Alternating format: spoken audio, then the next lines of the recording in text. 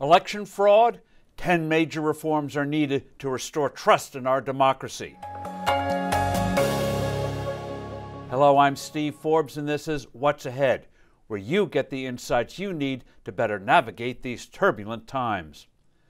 Americans' faith in the integrity of our democracy has been shaken by allegations of serious irregularities in the recent election. Just how severe these mistakes and frauds were is the subject of debate, but there is no doubt that changes need to be made. These basic reforms would command widespread support. Officials of both parties should be allowed to personally observe every step in collecting and counting absentee or mail-in ballots.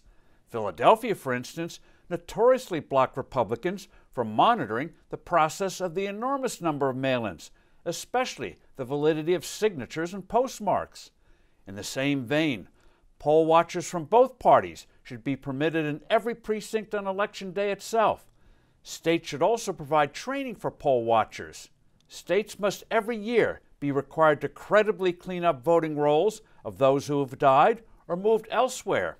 The sloppiness here in too many areas is appalling, making voter fraud all too possible. Mail-in ballots should only be sent at the request of a registered voter. No more mass mailings that are also invitations for a widespread fraud. One friend of mine in Pennsylvania received 5 ballots. Mail-in should be received by Election Day or not be counted. With proper oversight, the counting of absentee and mail-in ballots should begin before Election Day so that government agencies can report vote totals on election night. Ballot harvesting should be banned in California where it is legal, and bans should be vigorously enforced in the rest of the country where ballot harvesting is illegal but still occurs. Ballot harvesting is the practice where party workers, with ballots, go to people, especially in places like nursing homes, and instruct them how to fill out these ballots and then turn the ballots into election officials. Many times, if the voter doesn't vote right, the harvester never turns it in. Policing is non-existent.